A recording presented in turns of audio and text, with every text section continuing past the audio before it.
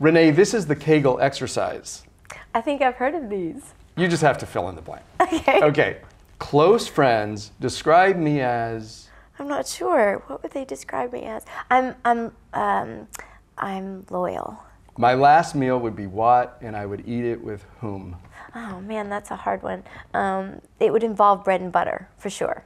It would be bread. There would be toasted bread and like warm on the outside and squishy. Right, bread and butter with every person that I love. Plus Oprah, she loves bread. Yeah, she's pretty great too.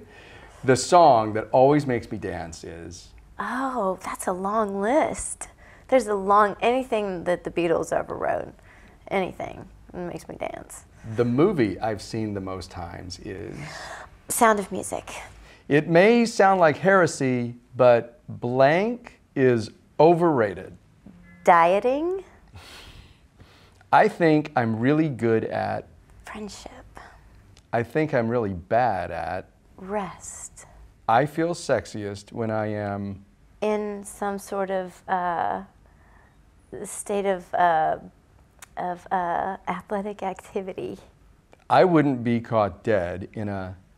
I don't know that there's any place I... Really, nowhere you wouldn't go? Okay, nowhere? The Ebola ward. I would have no interest. It's true, I have no interest. I mean, maybe, I might. I start every day by doing... I meditate. My greatest extravagance is... Staying at home. The teacher I am most grateful for. Miss Exley, probably. Who was she? She was my high school English teacher. She told me I had a voice. And it changed your life in some way. Yeah, it did. The animal I would compare myself to is... Golden Retriever. I love the smell of... Coffee, gasoline.